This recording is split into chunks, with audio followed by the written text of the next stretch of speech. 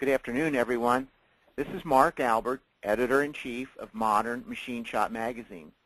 Welcome to our webinar sponsored by Fanuc FA America. Thank you for joining us. Our topic this afternoon is CNC Programming Made Easy with Manual Guide I Conversational Programming, Part 4, Advanced Turning and Milling Cycles, Contouring and Thread Milling. Without particular knowledge of G-code programming, it is possible to generate part programs on the shop floor by answering simple questions. Fanuc Manual Guide I Conversational Programming provides this capability for milling, turning, and mill turn centers with Fanuc CNCs. Part 1 of this series gave an overview of the functionality of Manual Guide I. Parts 2 and 3 built on that introduction by reviewing the entire progression of creating a basic turning and milling program with Manual Guide I. Today, as Part 4 in this series, we'll look at some of the complex machining tasks that this programming system simplifies and streamlines. We'll also touch on some of the questions asked most frequently about Manual Guide I. Our presenter this afternoon is Jody Michaels. As End-User Account Manager for Fanuc FA America, Jody Michaels' focus is on servicing and supporting end users to maximize their productivity with the use of Fanuc CNCs. Jody has 35 years' experience in the machine tool industry with various positions in sales, support, automotive applications, and training at machine tool builders, end users, and CNC suppliers. He is a true expert on CNC programming and the functionality, setup, and use of Manual Guide I. As we listen to Jody during the presentation, please feel free to share your questions with us by typing them in the questions pane on your control panel. He will answer those questions at the end of the presentation. Please keep in mind this webinar is being recorded, so you'll be able to view the entire program online later. So thanks again for taking time to be with us for the live program. Here's Jody. Thanks, Mark. And as you said, today we're doing Part 4 of our series on Manual Guide I. And what we're doing today is some of the more advanced cycles. And the first thing that we want to cover today is thread milling. This is something relatively new in Manual Guide I. And to be honest, it might not be if you purchase a new machine. It's typically in the whole machining cycles within Manual Guide I. But a lot of machines come in from the builders and it will not be turned on. So what you'll need to do is you have to go into your parameters and actually turn it on. And what we're going to do at this point is we're going to go into our MC guide, and I've got it set up right here to where if we go in and look at our cycles right now, whole machining, usually you have center drilling, tapping, reaming, boring, fine boring, vacuuming. But you see there's no thread milling. So what we need to do to turn that on is we get out of this and we go down. You have to be an MDI to change a parameter. And you go to System, and it's parameter 27095. You type that in, then press the number search key, and it's bit number 5. And for some of you out there that don't understand how Fanuc does parameters, you start from the right-hand side as bit 0, 1, 2, 3, 4, 5. And you can say on with a number 1. It puts a 1 in there. And then now when we go back to our graph, to our Manual Guide I, back to Edit, and we go right shift, back into our cycles. Now when we arrow down, now we have another cycle there, and it's thread milling. So that's how you turn it on. It's probably in all the machines out there, but a lot of times, like I say, the builder won't turn it on when it first comes into your facility. So you can go do that, all right? And typically the parameters are set up to make it work, all right? So at this point, what we're going to do is we're going to go through the procedure for actually using the thread milling. We're just going to make a short little program. We'll make a new program, and we'll say it's 4444, okay? And this will be sort of a review of 1, 2, and 3 also. So it's a good thing. So we go into our fixed forms, and we put our start lines in, and we go up and fill those out. And as we talked about on number 1, it's critical that you have tools set up correctly for whatever cycles you're going to do. And that's one thing about thread milling I want to emphasize, because I've got a lot of questions from people before this webinar about thread milling. What kind of tool do I have to use?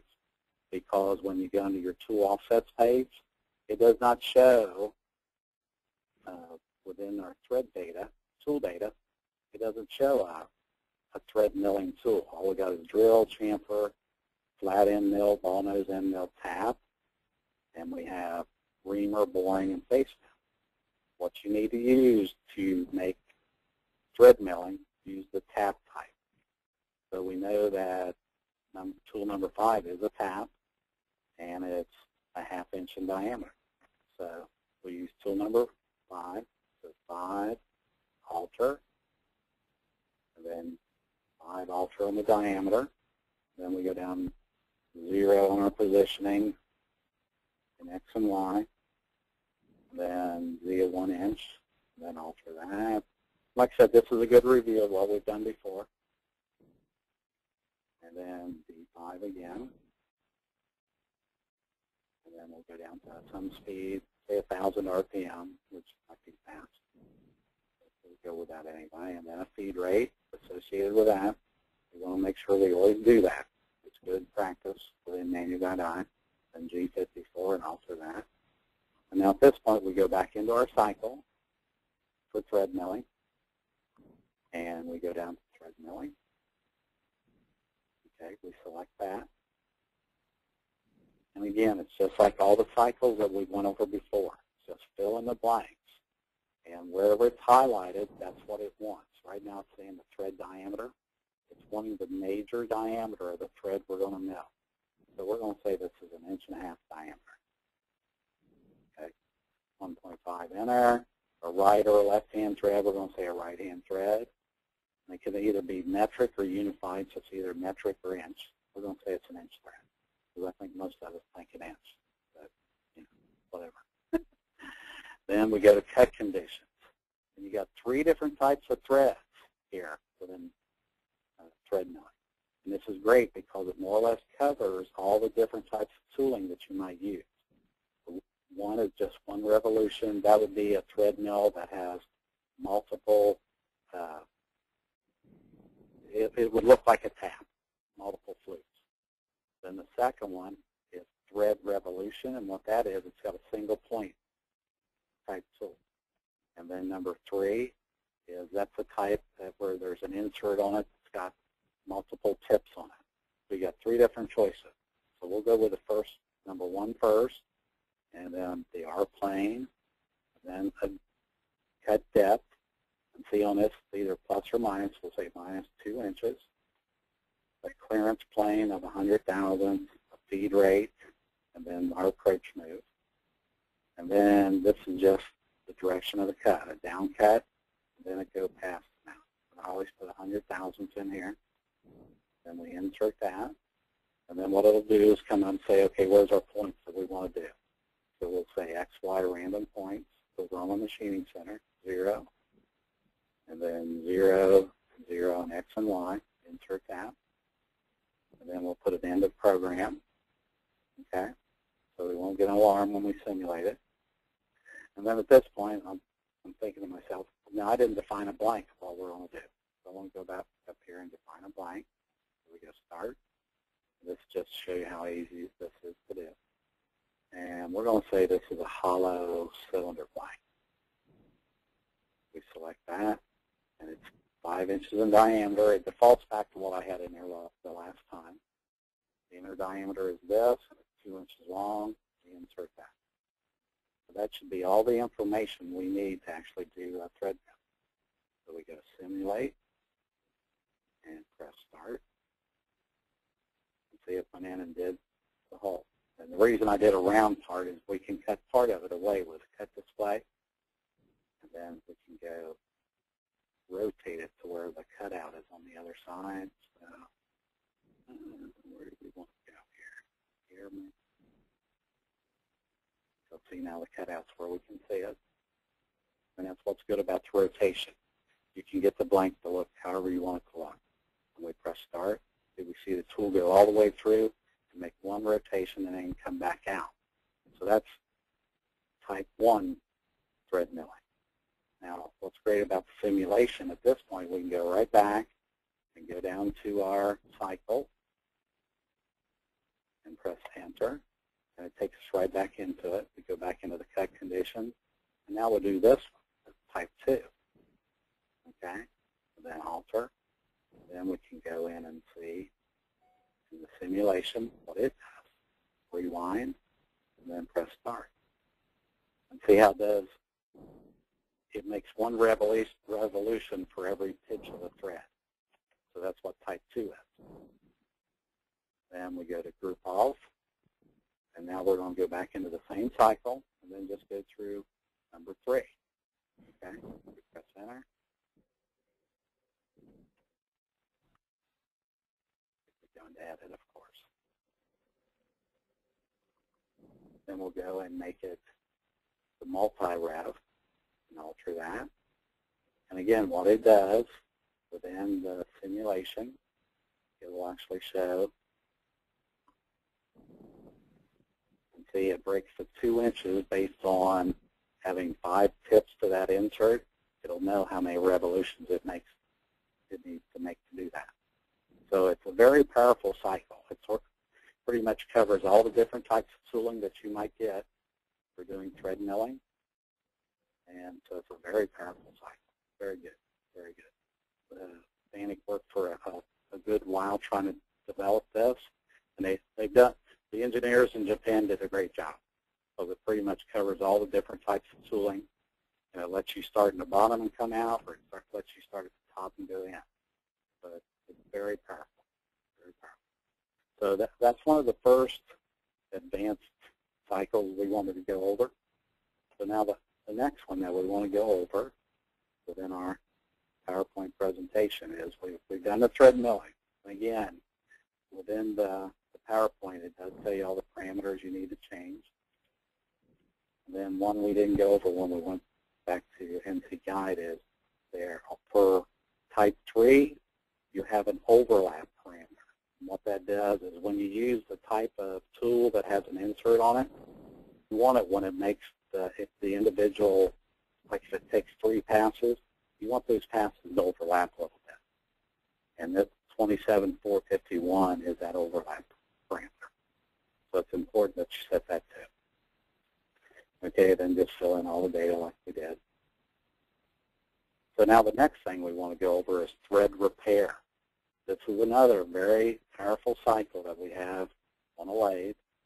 And what this enables you to do is go in and pick up an existing thread on a part and go back and either make the thread longer, repair deformities within that thread, face the end off, and do whatever you want to do. So it's very powerful. But now it's not easy. I can't really simulate this within my NC Guide because it's looking for spindle feedback, things like that. So we're just going to go through the PowerPoint presentation slides to show you how it works. And the procedure on how it works is, first, obviously, you go into MDI, make a threading tool active, whatever tool number that might be. And you set your work offset at the front of the part. Okay? Once you do that, you go into jog, hand wheel, remote, however your machine describes going into a manual mode where you can move it with a hand wheel or with a jog button. Once you get into that, you press the right shift key. You know what that is. Talked about that. And you press that once, it'll get you to this screen where it has a repair soft key. So you press the repair soft key, and that will take you to this screen. And this is just our standard thread definition page where you can either do outer or inner, and you have typically 5 different types. And I'll explain to you why you use the different types. The thread general type, that's for if you're going to have a tapered thread that is non-typical. If you got a bastard angle on the thread, you want to use general.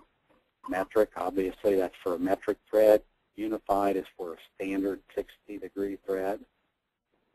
Thread pipe thread OD, that's for a 3/4 taper per foot tapered type thread, but only for that taper. You can't change that taper. Then thread internal pipe thread, and that's for a standard. So you select one of those. Then as soon as you do that, it takes you into this screen. And as you can see, you've got 6 tabs that you have to fill out different information in order to do thread repair. The first one is orient. And the important thing you have to remember about thread repair, it's a great feature. However, just turning on the option within the machine to make it work is not enough. The builder of your machine that you have, they have to do ladder development to make sure that it will work with the option. They have to develop their ladder to make sure all the right buttons work. And the reason we don't do it with our standard ladder is because all the machines are different out there. They have different spindle motors.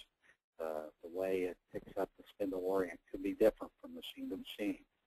So it's important that you talk to your builder and make sure he's developed the ladder to make this work. So this, like I said, it's a very powerful feature. But anyway, at this point, what you do is you press the orient soft key. And once you do that, here's where it gets interesting. Because this gets into where what you do, you take the hand wheel and you move your threading tool over to where the thread is actually on the part. And you bring it down to where the point of the threading insert is right in the middle of the thread itself. And again, this, when you do this, it's as good as whatever your eyes are. So you want to make sure that you're very careful here and you center it up as closely as possible. I always take a business card and hold up underneath the thread itself, so it'll have a white contrast for when you're lining up the tool in the middle of that thread so you can see it better. That's an old trick. That's an old engine lathe operator's trick. But then once you do that, you get it directly in the middle. You press the measure soft key, and it'll put a value into this field called sync position. Okay, and that's what it's doing. It's lining up the Z-axis with the C-axis of the spindle itself. Then once you do that, then you go to the next tab where you fill in all your just cut conditions, and you've done this before. Then you go into your detail data where you do the RPM, the direction of the spindle, or clearance moves. Then the position, this is just the thread diameter, the front of the part, the number of threads per inch, the length. And as you can tell on the length in the page, it's not plus or minus. It's just an incremental value. And then also it asks for the thread depth. And as you can see, it's got a soft key down here that says calculate. So it will actually calculate the depth of your thread if you wanted to, or if you know the depth of the thread based on your print, you can put it in manually. And then once you do that, it goes to this other screen. The first thing you want to do after you've done that is move the tool out of the thread, because it'll make you do that. Then you press OT off, and what that does is cancels the orient, and then you press start. Okay? And then it'll go back in and redo the thread. Okay? Very simple. Just those 6 tabs, and then you're done. It'll go back and do the entire thread cycle, and then just wait until, if you want to go back thread.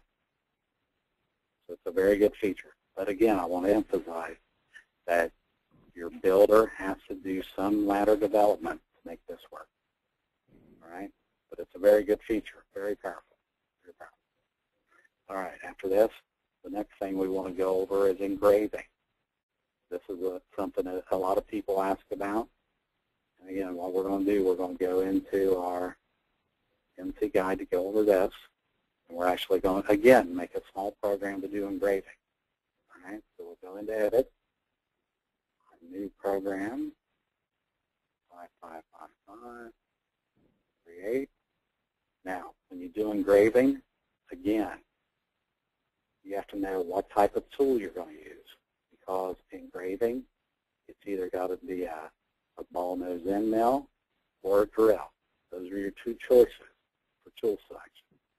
So we'll go into our tool offset page, look at that, and we'll go over our tool data, and we got, in number 4, we got a drill, a very small drill, which that's what you want to use when you're doing engraving. You want to use something very small, and I usually use like a very small center drill, okay, because it's very tough. It's made from high-speed steel, so it's going to be a little bit more forgiving. It won't break off as easily as a solid carbide. So we want to use tool number 4, but again, it's going to be either a drill or a ball nose end mill. So we're going to use 4, alter,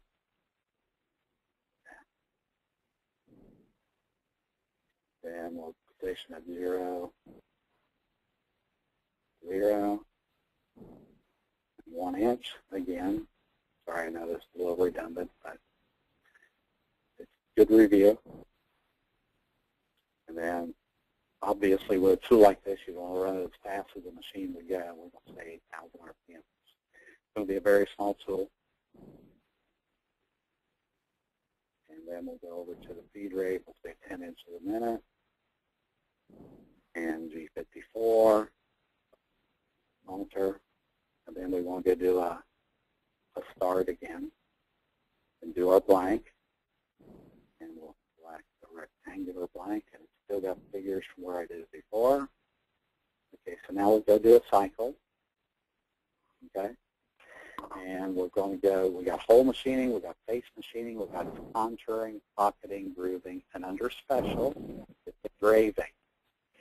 Okay, so we select that. And again, so fill in the blank, like all the rest of the blank. For clearance, a feed rate, and then an X walk the plane. The position, we're asking for our start point. So we're going to say -2 in X. The first one's X. The next one's in Y. We'll say 2 inches. The base position, the top of the part, we're going to say 0. Then it asks for how deep the characters are going to be. And see, and it doesn't show plus or minus. So it's just an incremental value. So we're going to say 10,000. You don't want to put a very big value there. You don't want it very deep because it'll break the tool. The character size, we're going to say 1/2 inch. And the angle, it's just the way it's going to orient that. And we're going to say 0. Okay? And then it asks, what do you want to do? Now, another thing to emphasize here, there's only one font. You can't change this to cursive or some fancy font. You're stuck with whatever it is. So we'll put my name, Jody MP. Okay? And it shows you what it's going to do. And then you insert it. Okay? Let me get my up here. I got red marks up here. For alter and for alter there. And then so with this one line of code here, it'll do that engraving and write that out. So then we go end, and go into program.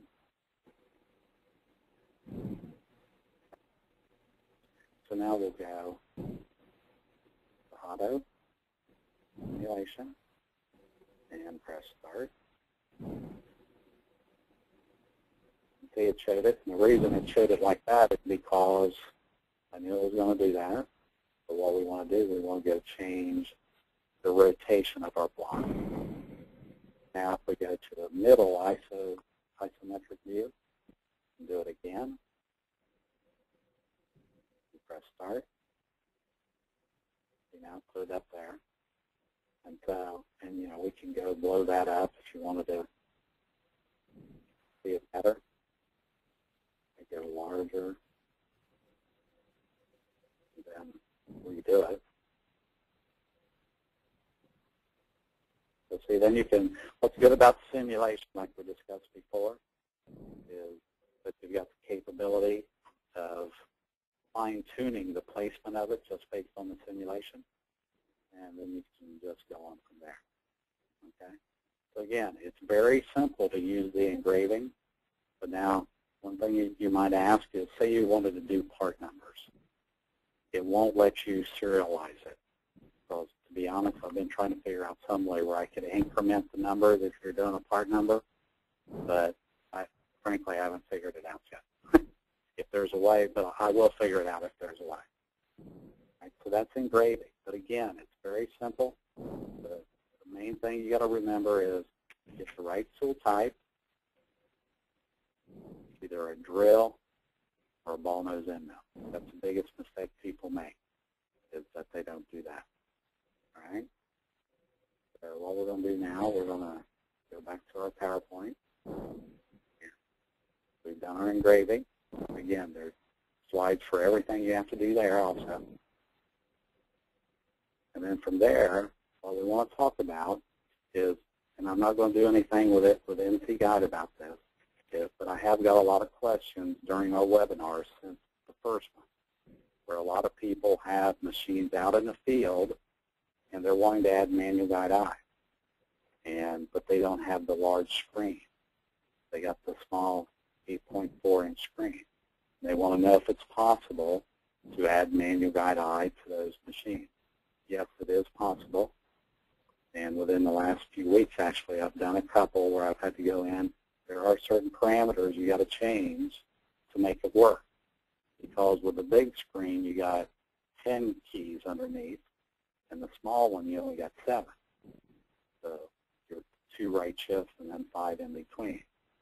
So there are some parameters. There's 3 pages of parameters here that you need to change to make those work. Okay? I just want to get those in there. I'm not going to go through every one of them because I don't want to go through and change the parameters on the NC Guide. But they're within this presentation where you can see them. And again, I just want to make sure that you're aware that if you have a machine out there that's got the small screen, you can add the manual guide eye, the advanced version manual guide eye, to your machine and make it. Okay? So there's 3 pages for that. Now next, what I want to talk about is some things that typically, if I do training or if I talk to people, that call me about manual guide eye, there are some parameters that make things much easier to do. And because I get phone calls all the time and people say, well, when you were doing your webinar, you had something on your screen that's not on mine. So there's like 7 of them here that I want to go over to make sure that you understand that if you go turn these on, it will make things much easier for you when you do your programming on manual guide eye. Now the first one that I said I want to go over is thread data access. And what that does for you is, say you're in edit and you're in a program, and this probably won't work on your machine, but when you highlight a line where there's a tool number and a diameter number, see how it shows a drill. It shows what that tool actually is. So say you have a program that, even if it's something that you wrote offline, if you just find a line with the tool data in it and you get down and press input, it automatically takes you into your tool offset table onto your tool data screen on that number tool. So you know exactly what that tool is, the geometry of it, and you don't have to, because usually what you do, you go right shift 3 or 4 times until you finally got to your tool offset button. That's okay, but this is much easier. You just whole line, press input, and it goes directly to that screen. Okay? So it makes it much easier. All right? And also, we talked about earlier,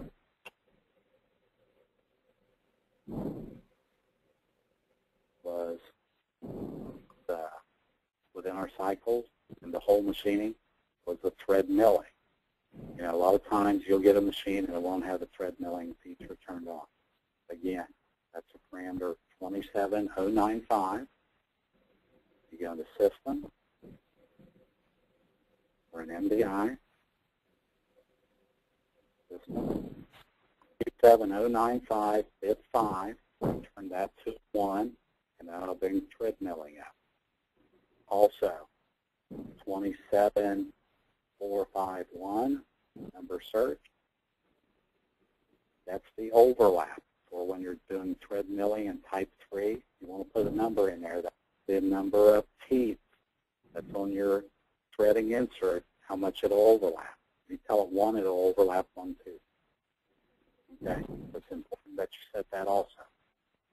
Another one that you need to turn on is 27,000 bit 7. That's for embossing. And what that does is within Manual Guide I, usually when you do one enter, go back to our graph. I'll show you where this goes. We go into Edit, into our cycle. See now up here has old machine, face machine, contouring, embossing. Okay?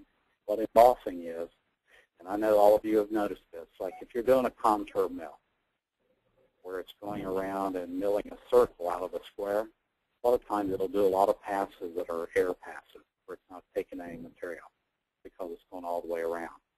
With embossing, you go in and define the actual outline of the rough part, then it'll only remove material where there is material. So it'll make the program much more efficient. Much more efficient. Okay? So, and then another one that you want to look at also, if we get out of this, is 3401, number search. And what this is, it's 6 and 7, where it has GSC and GSB.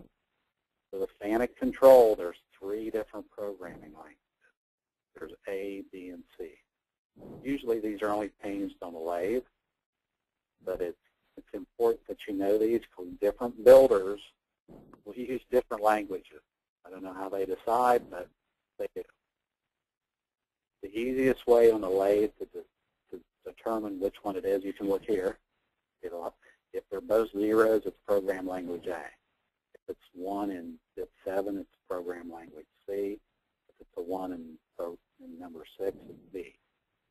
But on the lathe, the way I always tell, it's based on if you use a G50 to limit your RPM for constant surface speed, that's program language A. If it's the G92, that's for program language B.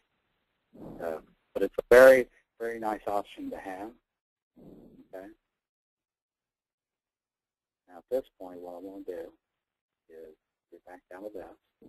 So we want to go back to our PowerPoint presentation. We sort of went over all those. And again, this shows the different screens, how they look when you turn things on. All right? Rough without in-facing, rough with in-facing, without residual, with residual, the embossing tab, the program language A and B, and the differences. All right, so at that point, I'm sort of going through all those fine-tuning parameters that I do. And now I want to sort of go over some 10 of the frequently asked questions I get all the time, whether it's through emails or phone calls or whatever. And while I'm going through this, what I want to do, again, I want to go back into NC Guide so I can sort of show you the answers. Okay? And we'll go here, go back to graph, and the most frequently asked question I get all the time is because different builders can make access to this is, usually when you start up a control, you'd be in this screen. This is the standard Fanuc G-code screen. To get access Manual Guide I, usually the builders will either use graph function key or the custom 1 or custom 2. Or sometimes there'll actually even be a hard key over here with your single block and block skip that'll say MGI. I'd say probably 90% of the time it's either going to be graph, custom 1, or custom 2. So that's a frequently asked question. So on mine, press graph to get into it. Okay. Question number 2 is, how do you change the blank size? Okay. People ask me this all the time. And to do that, you go into your Start, and you have a tab up here that says blank. You arrow over to that, and that's where you determine what your blank size is. You select one of these blanks, fill in the field, just press Insert, and it puts it in your program. But what it always does, if you don't determine a blank up front, it will default back to whatever the last one that was drawn. So you want to make sure you do that within that. Okay. Another frequently asked question is, how do I get my fixed forms into my machine? To do that, you got to be in Edit, and usually you would come up into this screen. You go right shift 4 times, 2, 3, 4, and then press Settings. Register fixed form sentence familiar. Select that. And then this takes you into where you can make new ones, alter them, delete them, or input or output. What I'm going to do, I'm going to delete these. So don't ever press that standard button. What it says is, are you sure current is overridden by standard? Yes. See what it does, it deletes them all. So be careful before you ever do that. But then to input them, press Input. And on my memory card, I have a file called form.dat. Press Input. And again, it comes up and says, are you sure? So you got to press the button twice in order to do that. Yes. Input. Now they're back. So that's how you input them. Now, the next question that goes right along with that, how do I change one? To do that, all you do is just arrow down to one you want to change. Alter, and then you can just, arrow up and down between them, and then just go over and change whatever you want, and press Alter. All right? So that's how you both input your fixed forms, then change them. Okay. Another question I get all the time is, I'm trying to simulate a program, but it doesn't show a tool. The reason that is, number 1, you have to put a D word in the program for it to pick up whatever data you have in your tool table. It's geometry of the size of the tool. And you have to describe the tool also, whether it's a flat end mill and the orientation of the tool also. You've got to have all this data set up. You have to use a D word in order for it to show it. Okay. And along with that also, is how do you make a new tool? Okay, tool offsets. You just go into one where we don't have any data. You put a value in the size of your cutter. We'll say it's 3/4, so half of that. And then we'll go over here and make it a tab. It's as easy as that, making a new tool. Okay, you create a tool in the tool data table in Manual Guide I. All right. Now, we created a tool, and people are asking me all the time if the tool offsets that we create in Manual Guide I, are they used on the G-code side? Yes, they are. They're used on both sides. So the data that you put here, your geometry, your tool length, and your cutter comp, it does pick all that. And also people are asking all the time about whether it will simulate a G-code program. Yes, it will. You can import a program from a CAM system and simulate it on Manual Guide I. All right. Then also, people are asking about an undo button. Does it have an undo button?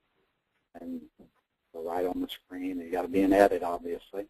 So like if I accidentally deleted this line, as soon as I deleted something, the undo button comes up. If I want to just put it back, I just press undo. That puts it right back where it was. Okay. The last question I have, and this one is number 10 on my list, but I get asked it all the time, is, does Manual Guide I have a material table? within Manual Guide I, no, it does not have a standard material table. But within your fixed forms, you could set something up to where with specific materials you could set up spindle speeds and feed rates and everything with a fixed form. But it does not have a material table where once you do a cycle or a program where it goes up and picks out cut speeds and feed rates based on different types of material or tooling data or anything like that. There's nothing like that within Manual Guide I. Okay? So at this point, that's all the last of my 10 frequently asked questions and, fine-tuning the parameters. So at this point, I'm going to throw it back to Mark, or maybe we can cover any questions that we might have from people out there in the audience. Okay, I'm ready to go here, Jody. Thank you. That was very interesting, as all of these parts of the webinar series have been. So thank you for an informative presentation. Yeah, let's go to some questions from our audience here. I'm going to combine two of these because they both have to do what you're able to do with Manual Guide I on a lathe with live tooling and a C-axis. And one of them is, are you able to thread mill on that kind of machine? Yes, there is an option for a live tool lathe, just like on the mill, that you can do thread milling on the OD also. Yes, as long as you've got the right axes, on a live tool machine. Okay. Yes, it is possible. It is possible. It is possible. So how about engraving on that same kind of machine? Yes. With the engraving is totally possible, both on, because Mark, obviously, if you have a live tool lathe, there's different configurations of live tool lathes. You can have one where there's 3 axes, where you have X, Z, and then the C axis on the spindle, where you're going to be doing polar coordinate programming. So yes, you can do engraving that way. And then you can have a mill turn machine where it's got a Y-axis. And then it's going to be more like a mill lathe. So you can do it both ways. So yes, you can do engraving also. Yeah. Okay. Here's a couple more questions about engraving. I believe you did say that you can't change the font for engraving, correct? No, there's only one font. Only one font. Okay. Is that likely to change in the future? Do you think there's some plans to make it possible to change the font? I'm not sure how you would go. I guess it's possible, but I'm not really. Frankly, that's probably a little bit above my pay grade. I'm not really privileged to. I've never heard that they're going to change that part. Okay, that's. I guess it could be. I guess it could be possible, but I haven't heard anything to substantiate that. Okay. Now here's a question that you can probably add to your list of frequently asked questions. I know Manual Guide I is available on the control of the machine. Does Fanuc offer this for the desktop version? Yes, yes. And you're right. That should be one of my 10 notes. I mean, we do offer a couple different options. I mean, you have NC Guide, where there's 3 different versions of that, Mark. You have the academic version to where it's great for students to where you can study and practice at night, practice programming. But it's limited about the input and output capabilities. And then you got NC Guide to where it's fully, you can program, take the programs out, put them in a machine and run them. And then you got NC Guide Pro where you could actually take the ladder and the parameters out of an existing machine and put it into that to where you can simulate the machine you have in your shop on your desktop totally. Okay, so you got those 3 versions. And then we also got one where it's Manual Guide I only. There's still a version of that. So there are 4 versions that are, several different prices, obviously. So yes, it's totally possible to have something on your desktop that you could program using the same type of software like what I'm using here for the demonstrations for these webinars. So what I'm using is NC Guide, the middle version of NC Guide. Okay. All right. Another question here. How do you create a contour in the XY plane? Okay, that's very simple, and that's why I sort of left this setup, is when you would go do a cycle, a contour cycle. Here, whether it be an outside or an inside or something like that. Once you fill out all those cut parameters, Mark, then you go, it will prompt you into this figure, a contour figure. And within those, you can do a square, a circle, a track, or a free convex figure. If it's something that you know exactly what the sizes are, like a square or a circle, those are easy. But if you want to draw something, you go into the X free convex, and it's just a matter of drawing it out. It says, okay, it's convex. Where's my start point in X and Y? 0 and 0, 0, and it's minus 1 inch deep. I'm not going to go all the way through it, but see, then it brings up all these lines, and then you just go through and draw the lines, the arcs, corner radiuses, corner chamfers. As long as you got a good print, you can go pretty much define whatever the part might be, and it'll do figuring for you. If you don't know all the exact points, it'll trig it out for you, and it will even, I've had it used for by people where it'll find mistakes on a drawing, or if they've got a drawing that it says that it's connected. Manual Guide I mean, it's just sort of like having a mini CAM system. But that's how you do it. And then once you get done, you press Create. It creates the geometry, and then you go on from there, and you machine it. Okay. Another question here. Is there a fixed form for chamfering on a multitasking machine with, Y, W, Y, and Z axes? I'm not sure. I'm not sure I get the question, but maybe you can take a stab at that. Yes, I think there would be, actually. I mean, you do have, within the different cycles, you do have, so, you got outer wall contouring, and, based on,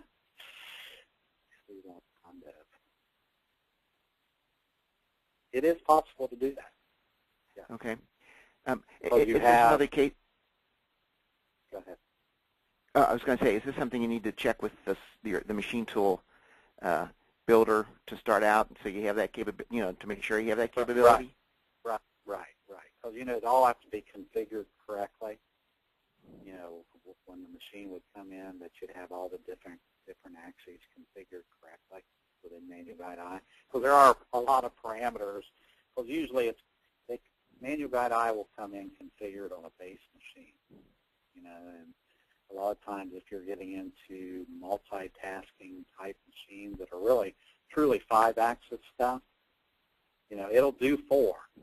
You can't do 5 within Manual Guide I. But the 4, for what you're talking about there, that would be enough to do the camper like what you're talking about there. Because it's got to go until the configuration is standard. But yes, it could do that. Yes, we just have to set it up correctly. Okay. I just want to remind our audience. Okay, just a reminder, audience, that we still have some time left. So if anyone wants to enter some questions in the question pane, we'll go ahead and we'll get to those. We'll answer all the questions, even if we don't get to them while we're on the air. Remember, the webinar is being recorded, and it'll be available online. So if you can't stay for the whole session, you can catch up later. So let's get back to our questions here. And this one says, can you, quote, project a pocket shape on the OD of a cylinder to be end milled out? On a cylinder? Yes. Yes, you can do that. Okay.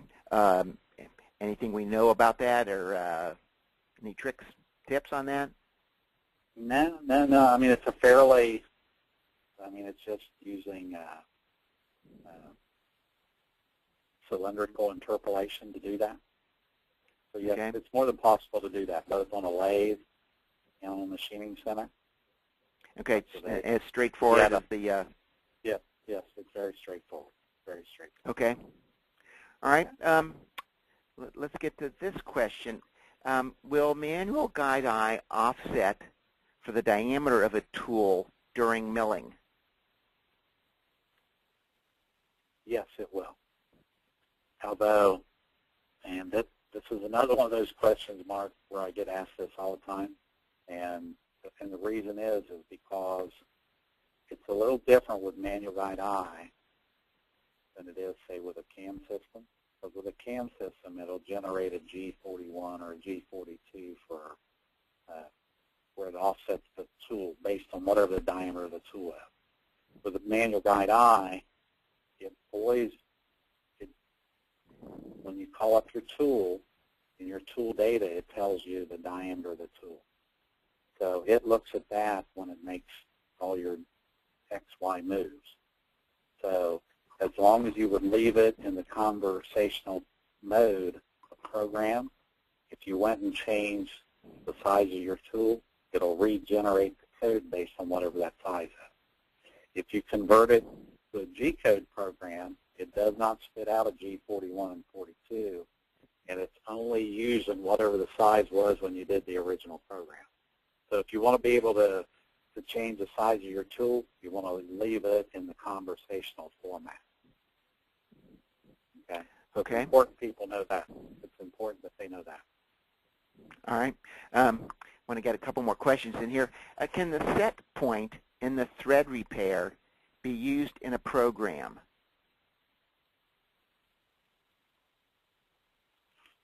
Oh, where you measure that point?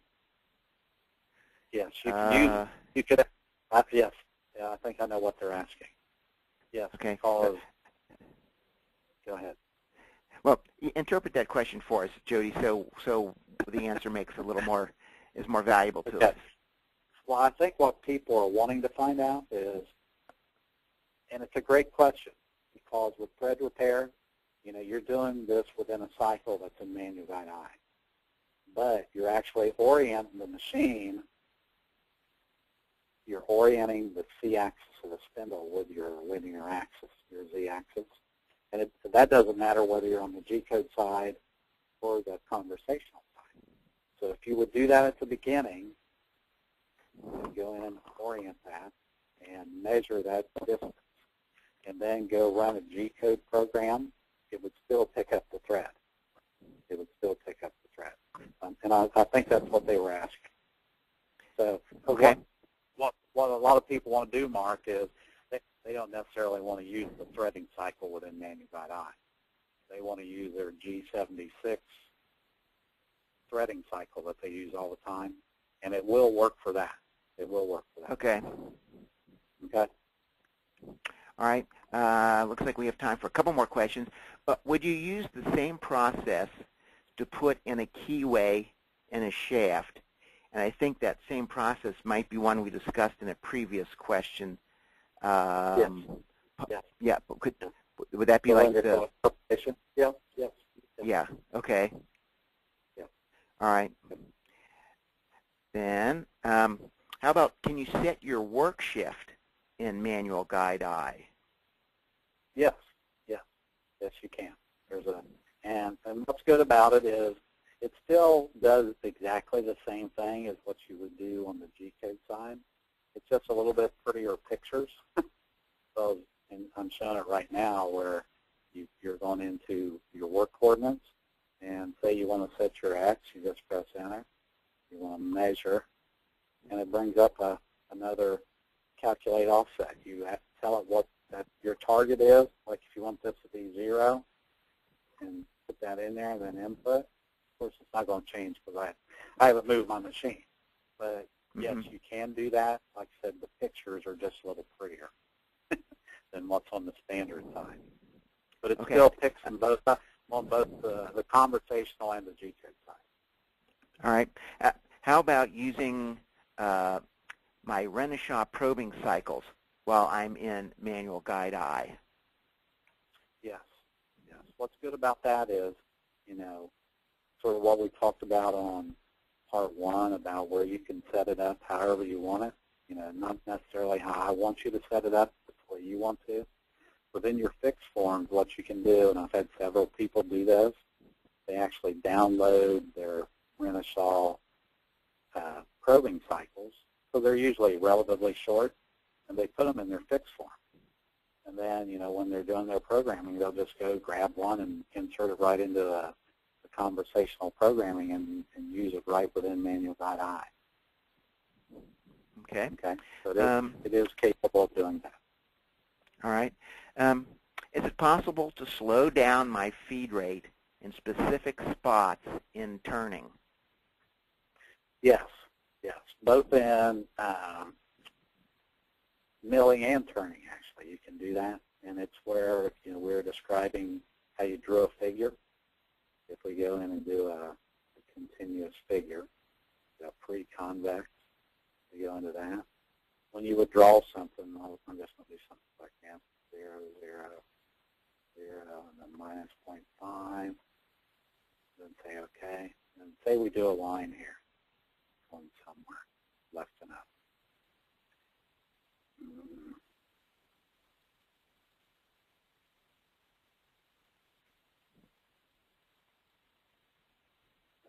Okay.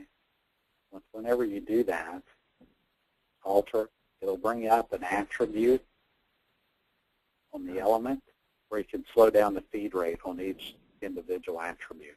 So you can slow down the feed rate all the way around the outside of something. Just pick out where you want the slower feed rate to be. So it's very easy to do that. It's just called the attribute.